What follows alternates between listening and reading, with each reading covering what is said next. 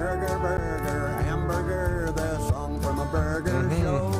If you can't sing, just hum along. I'll tell you what I There you go. know. That's DJ Mark Neely playing one of our favorite hits. I don't even know what it's called. Burger, burger, I think. This week, Burgers with Buck headed to Atlanta's wild, wild Upper West Side for not only a really good burger, but it also came with a little local history lesson on the side.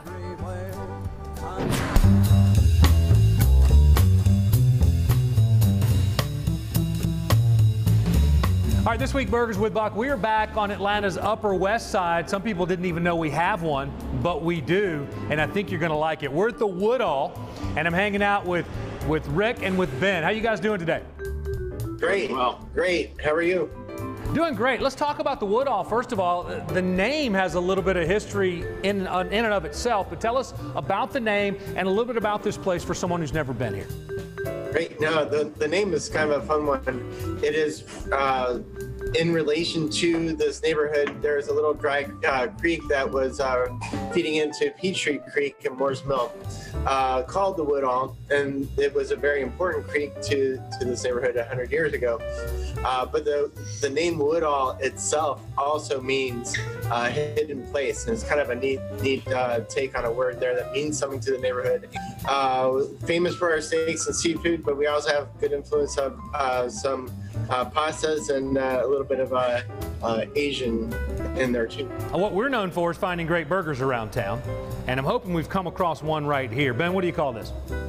Yeah, that's you're not going to find a better one than that. So that is the Woodall. I want to hear everything about how you put one of these together from the very beginning to the finished product.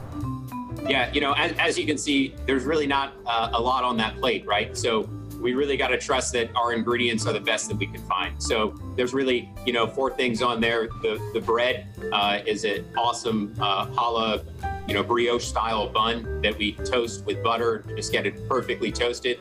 The burger patties themselves are a Wagyu patty, so a lot of richness and fat in there. And they're seasoned really well with just simply with salt and pepper.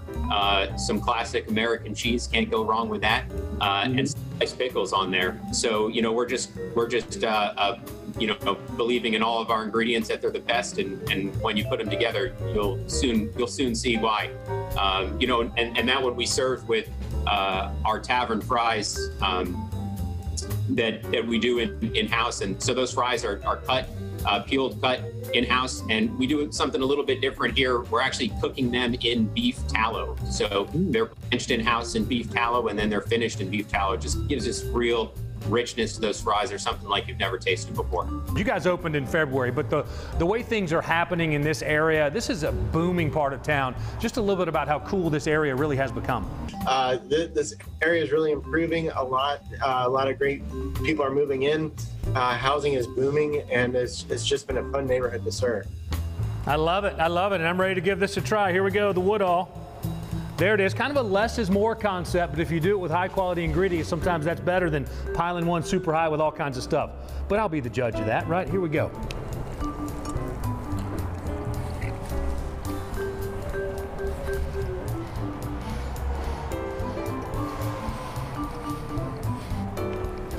You know what, gentlemen? That's really good. Excellent. Reminds me of like a really, really good backyard burger, except way better than the ones we had in the backyard growing up. Thanks, gentlemen. Thank you. Thank you, Buck. Sometimes less really is more, and the Woodall burger is certainly a great example of that. Sometimes more is more too, though, and Atlanta's Upper West Side is becoming an example of that. I don't know if you've been over there, Portia, but it's a pretty cool area.